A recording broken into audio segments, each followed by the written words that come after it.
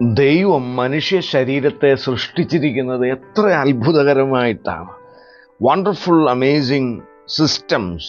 അതിൻ്റെ ദഹനം, ചലനശേഷി, neural system, detoxification system, നമ്മുടെ ശരീരത്തിൽ വന്നടിയുന്ന വിഷാംശങ്ങളെ, മാലിന്യങ്ങളെ നീക്കം ചെയ്യുന്ന സംവിധാനങ്ങൾ, അന്ത്യകാലം, പൊല്യൂഷൻ ബോൺ ടെർമിനൽ ഇൽനെസ്, അന്തരീക്ഷ മലിനീകരണം കൊണ്ട് സംഭവിക്കുന്ന ഗുരുതര രോഗങ്ങളെക്കുറിച്ച് കഴിഞ്ഞ എപ്പിസോഡിൽ നാം ധ്യാനിച്ചല്ലോ. മനുഷ്യ ശരീരത്തെക്കുറിച്ച് ഒരു അവയർനെസ് വേണം. നമ്മുടെ ശരീരം എന്ന അത്ഭുതം ദൈവം എങ്ങനെയാണ് നമ്മൾക്ക് നൽകിയിരിക്കുന്നത്. 1 Corinthians chapter 3 verse 16, 1 കൊരിന്ത്യർ 3:16 പൗലോസ്ലീഹ പറയുക, നിങ്ങൾ ദൈവത്തിൻ്റെ മന്ദിരമെന്നും ദൈവാത്മാവ് നിങ്ങളിൽ വസിക്കുന്നു എന്നും നിങ്ങൾ അറിയുന്നില്ലയോ? Don't you know that you are God's sanctuary and the spirit of God lives in U? 1 കൊരിന്ത്യർ 6:19, chapter 6 verse 19, ദൈവത്തിൻ്റെ ദാനമായി നിങ്ങളിൽ ഇരിക്കുന്ന പരിശുദ്ധാത്മാവിൻ്റെ മന്ദിരമാകുന്നു നിങ്ങളുടെ ശരീരം. Your body is the temple of holy ghost. ഈ ശരീരം രോഗവിമുക്തമായി നിൽക്കാൻ ഡീടോക്സ് പാത്വേസ്, വിഷാംശം പുറന്തള്ളാനുള്ള മുഖാന്തരങ്ങൾ, വഴികൾ ദൈവം ഒരുക്കിയിരിക്കുന്നു. ശ്രദ്ധിക്കണം. അവർ body is in the continuous process of detoxification. തുടർമാന ശരീര ശുദ്ധീകരണം നടന്നുകൊണ്ടിരിക്കുകയാണ്. 4 മാർഗങ്ങൾ ശ്രദ്ധിക്കുക. അത് ഒരു അവയർനെസ് നല്ലതാണ്. 1, പെർസ്പിരേഷൻ, sweat, വിയർക്കുക. That is a primary way to get rid of toxins. വിയർപ്പിലൂടെ ഒരു ശുദ്ധീകരണം നമ്മുടെ ശരീരത്തിൽ നടക്കുന്നുണ്ട്. To sweat more, we have to hydrate as well. Almost more than 2.5 liters of water. ഒരു ദിവസം 2.5 ലിറ്ററിലധികം ശുദ്ധജലം നമ്മൾ കുടിക്കണം. മാത്രമല്ല വ്യായാമം, doing exercise is not only four good physique, കായികശേഷി വർദ്ധിപ്പിക്കാൻ, പേശീബലം വർദ്ധിപ്പിക്കാൻ മാത്രമല്ല വ്യായാമങ്ങൾ, ബട്ട് ഓൾസോ ഫോർ ഡീടോക്സിഫിക്കേഷൻ. വ്യായാമത്തിലൂടെ വിയർക്കുന്നു. മാത്രമല്ല വാക്കിംഗ്, നടക്കുക. ചിലർ പറയും ഒരിക്കലും നടക്കാത്ത കാര്യമാകട്ടോ നടപ്പ്. Walking is A creation mannerism. Human beings are created to walk. 2 കാലിൽ ചലിക്കാനാണ് ദൈവം മനുഷ്യനെ കൊണ്ട് ഉദ്ദേശിക്കുന്നത്. Sweating through walking. Walking 8,000 steps or 6 kilometers will drastically influence your mortality. നിങ്ങളുടെ മരണ സാധ്യതയെ കുറയ്ക്കുന്നതാണ് ദൈനംദിനമുള്ള ദീർഘദൂര നടപ്പ്. Best time to walk is after A meal. അത്താഴം കഴിഞ്ഞ ശേഷം അരക്കാതെ നടക്കണമെന്നൊക്കെ അപ്പച്ചന്മാർ പറഞ്ഞു കേട്ടിട്ടില്ലേ? It will help digestion and balance the blood sugar level. ശരീരത്തിൻ്റെ ദഹനത്തെയും രക്തത്തിലെ പഞ്ചസാരയുടെ അളവിനെയൊക്കെ നിയന്ത്രിക്കാൻ ഈ നടപ്പ് സഹായിക്കുന്നു. അപ്പോൾ ഡീടോക്സ് പാത്വേസിൽ 1 സ്വെറ്റിംഗ്, 2 ലിംഫാറ്റിക് സിസ്റ്റം, ലസിക വ്യൂഹം എന്നൊക്കെ പറയും. Lymphatic system is that we have made up of 3 parts. 1 lymph, ലസിക എന്നൊക്കെ പറയുന്ന കോശദ്രാവകം, വൈറ്റ് ബ്ലഡ് സെൽസ് ഒത്തിരി ഉണ്ട് അതിനകത്ത്. That will attack bacteria and other pathogens in blood and body tissues.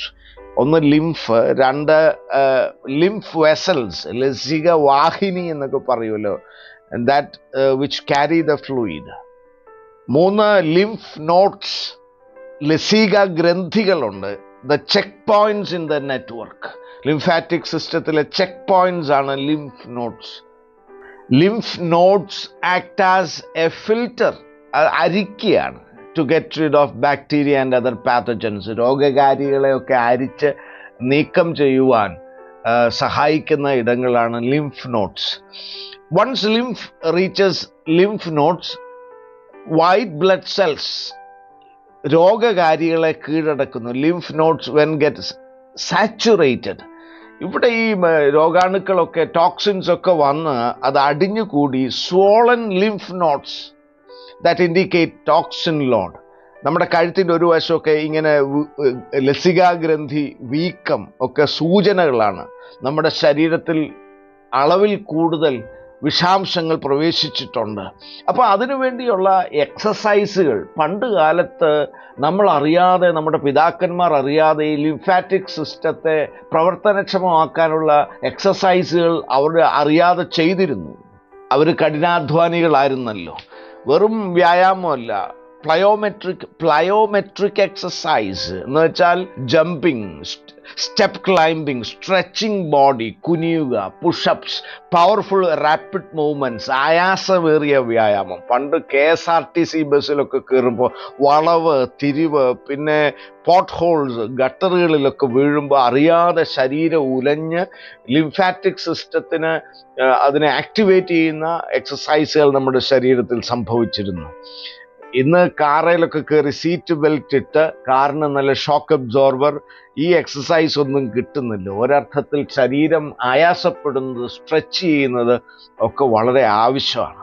ഇപ്പോൾ third detox pathway, 1 പെർസ്പിരേഷൻ, 2 lymphatic സിസ്റ്റത്തിലൂടെ വിഷാംശത്തെ പുറന്തള്ളുന്നു, 3 gut, കുടൽ, intestinal pathway.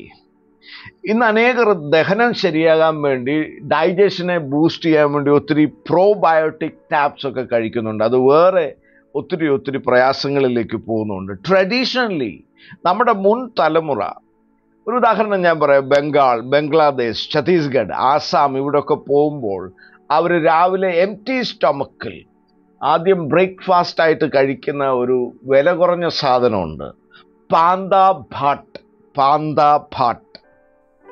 നമ്മുടെ കേരളത്തിലെ പഴങ്കഞ്ഞി, take rice, put in water, ferment overnight, add some green chilli and raw onion and A little mustard oil. അതാ അവരുടെ പാന്താ ഭാട്ട്. പച്ചമുളകും സവാളയും അരിഞ്ഞിട്ട് അല്പം കടുകെണ്ണയും, തലേ ദിവസത്തെ ചോറ് വെള്ളത്തിൽ കോരിയിട്ട് അല്പം പുളിപ്പൊക്കെ ആകുമ്പോൾ രാവിലെ പഴങ്കഞ്ഞിയിൽ തൈരും നാരങ്ങ അച്ചാറും ഒക്കെ ചേർത്ത് മുൻ തലമുറ അതിരാവിലെ കഴിച്ചല്ലോ. ഇതിനകത്ത് ഇത് നിസ്സാരമൊന്നുമല്ല കേട്ടോ. വൈറ്റമിൻ B12 കണ്ടന്റ്, അതുപോലെ പ്രോബയോട്ടിക് കണ്ടന്റ്. ഇത് ശരീരത്തെ നന്നായിട്ട് ഹൈഡ്രേറ്റ് ചെയ്യുന്നു, തണുപ്പിക്കുന്നുണ്ട്, ജലീകരണം നടക്കുന്നു, hydration. Butter milk based drink, മോരും തൈരും ഒക്കെ ചേർന്ന ചെറിയ പുളിപ്പോടുകൂടിയുള്ള ദ്രാവകങ്ങൾ കുടിക്കുന്നത്, അതെല്ലാം നല്ലതാണ് ഈ ദഹനത്തിന്.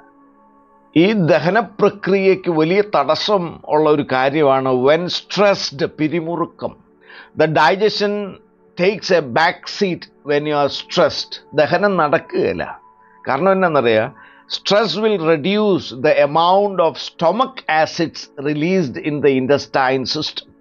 പിരിമുറുക്കത്തിൽ ദഹനരസങ്ങൾ ഒന്നും അധികം ഉൽപ്പാദിപ്പിക്കപ്പെടുന്നില്ല. So food will not break down.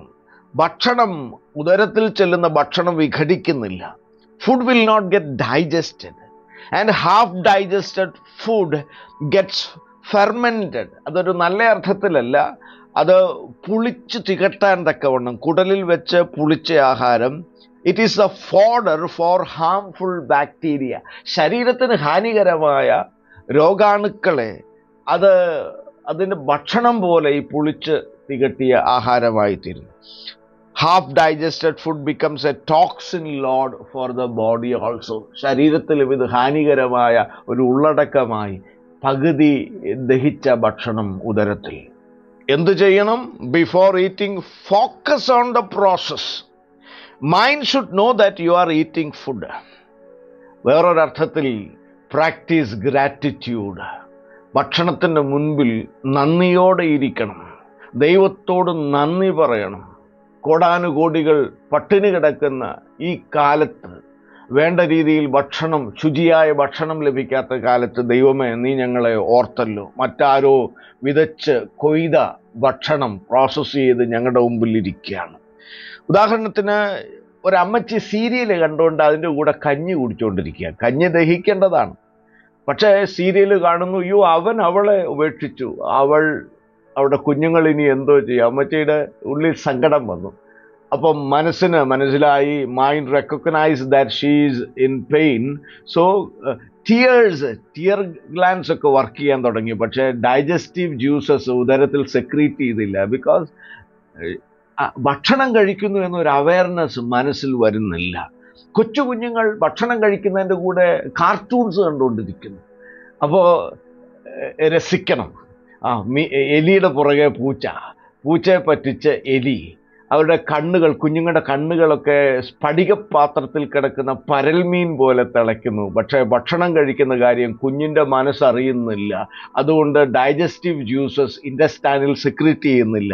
അപ്പോൾ this food will not be digested at all.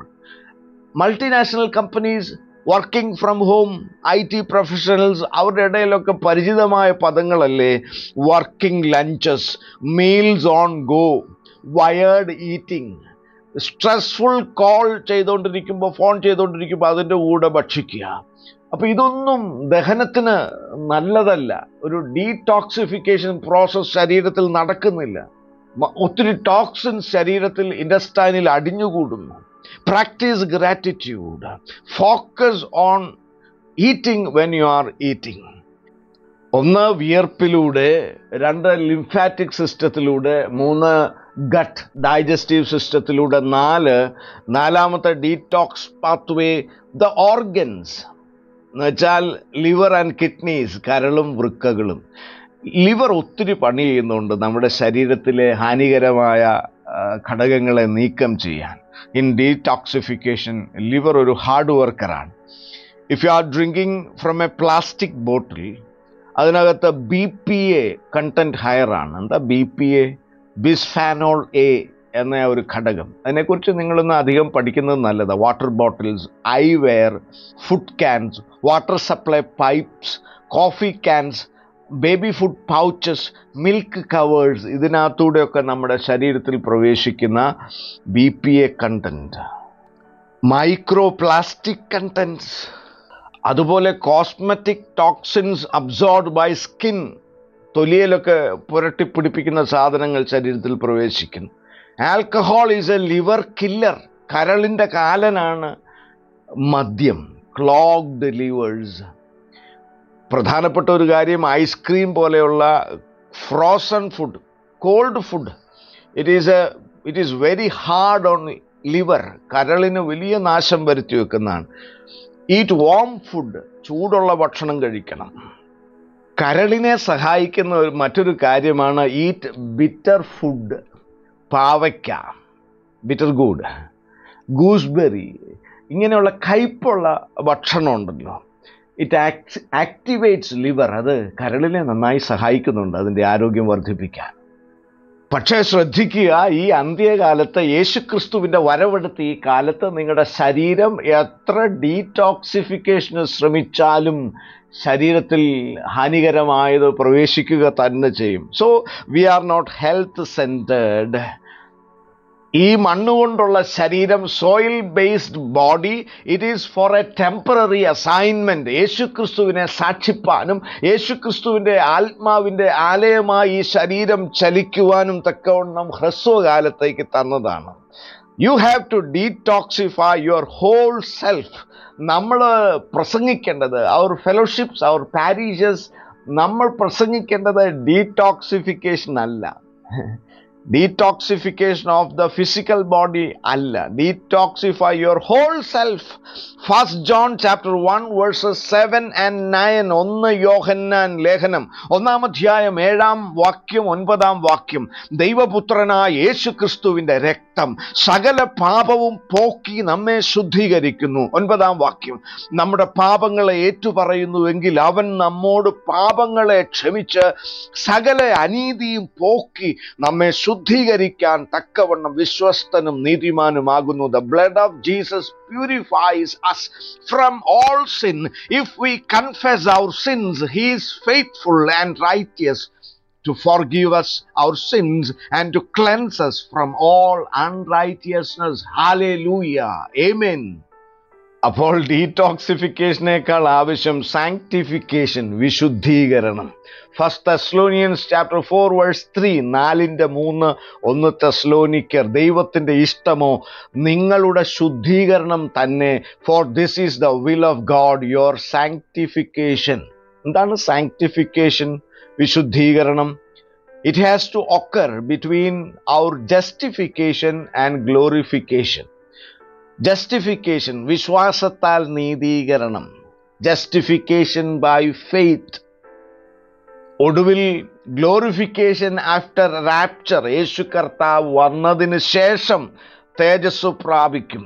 അപ്പോൾ നീതീകരണത്തിനും തേജസ് പ്രാപിക്കുന്നതിനും മധ്യേ സംഭവിക്കേണ്ട കാര്യമാണ് സാങ്ക്ടിഫിക്കേഷൻ. പാപത്തിന് കീഴടങ്ങാത്ത ജീവിതം, പാപത്തെ ജയിക്കുന്ന ജീവിതം, പാപത്തിൽ നിന്ന് വേർപെട്ട ജീവിതം. എൻ്റെ യേശു കർത്താവിന്, എൻ്റെ ഉടമസ്ഥനായ യേശു കർത്താവിന് ഞാൻ ഇങ്ങനെ ചെയ്യുന്നത് വേദനയാണ്. സോ ഞാൻ ഈ പാപത്തിൻ്റെ ചോയ്സ് ഉപേക്ഷിക്കുന്നു, പാപശീലം, പാപബന്ധം ഉപേക്ഷിക്കുന്നു. B sanctified, B separated from sin. അത് സംഭവിക്കും തിരുപരിശുദ്ധാത്മാവ്, when holy spirit rules inside U, അകത്ത് വസിച്ച് നിന്നെ ഭരിക്കുമ്പോൾ. The blood of Jesus Christ has so much power to erase, to detoxify the grief of your past, the failures of your past, the regrets of your past, the sicknesses of the past, the wrongdoings of the past. യേശുക്രിസ്തുവിൻ്റെ രക്തത്തിന് വല്ലഭത്വമുണ്ട്. ഇന്നലകളിലെ പരിതാപങ്ങൾ, ഇന്നലകളിലെ പരാജയങ്ങൾ, ഇന്നലകളിലെ ആകുലങ്ങൾ, ഇന്നലകളിലെ അസുഖങ്ങൾ, ഇന്നലകളിലെ അബദ്ധങ്ങളിലെ കെടുതി നീക്കി നിങ്ങളെ ജയാളികളാക്കുവാനും. And the Lord will fill us with faith, hope and love. വിശ്വാസത്താലും പ്രത്യാശയാലും സ്നേഹത്താലും നമ്മെ നിറയ്ക്കുവാനും. പൊന്നുകർത്താവേ, ഞങ്ങൾ നിന്നിൽ ആശ്രയിക്കുന്നു. ഞങ്ങളെ ഈ മാലിന്യമുള്ള ലോകത്തിൽ സൗഖ്യത്തോടും ബലത്തോടും വഴി നടത്തണേ. സാക്ഷ്യജീവിതത്താൽ ഞങ്ങളെ അനുഗ്രഹമാക്കണേ എന്ന് പ്രാർത്ഥിക്കുന്നു. We exalt the name of our Lord and Savior Jesus Christ. Amen.